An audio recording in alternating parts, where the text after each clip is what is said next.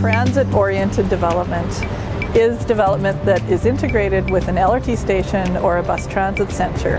It builds neighborhoods that allow people to live near an LRT station, enjoy shopping, entertainment, business, recreation, and destinations that are close to the station.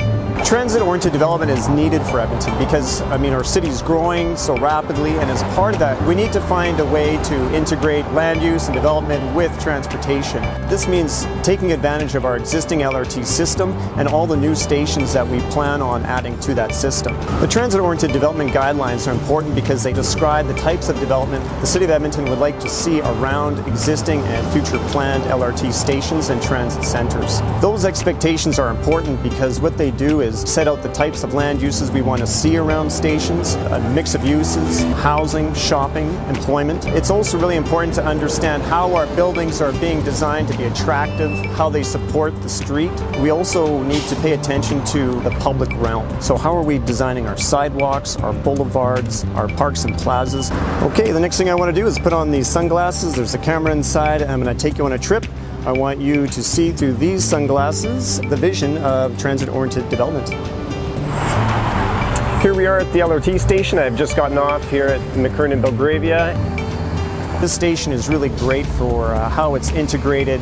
Plenty of room for cycling and for locking up your bikes. It's just a really great example of how you can walk to this LRT station or bike to it. There's lots of shopping and park space. If we can provide a framework for the land uses, the building forms, the sidewalks, the design of the public realm, the streets, and the uses and how they should be integrating with each other, and allow us to connect to the LRT with pathways and bikeways, that's going to give all of the residents a better quality of life. So here we are at Bay Station on Jasper Avenue and 104th Street. This is a really great example of transit-oriented development. Okay, as you can see, there's a lot of residential here, which has attracted a lot of different commercial and office, and that in turn has attracted a lot of retail, a lot of coffee shops, restaurants. There's a farmer's market on the Saturday and a university around the corner.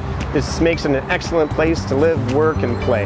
The transit-oriented development guidelines work by setting out expectation for development, and as part of that, when the city receives a rezoning application or an application to amend or create a new plan, the guidelines then come into effect to then shape development around LRT stations. Okay, now here we are at Central Station at 102nd Avenue and 100th Street. Behind you, you have Stanley Milner Library. We've got Citadel Theatre, we have Windspear Theatre, we have the Alberta Art Gallery, and behind me we have City Hall.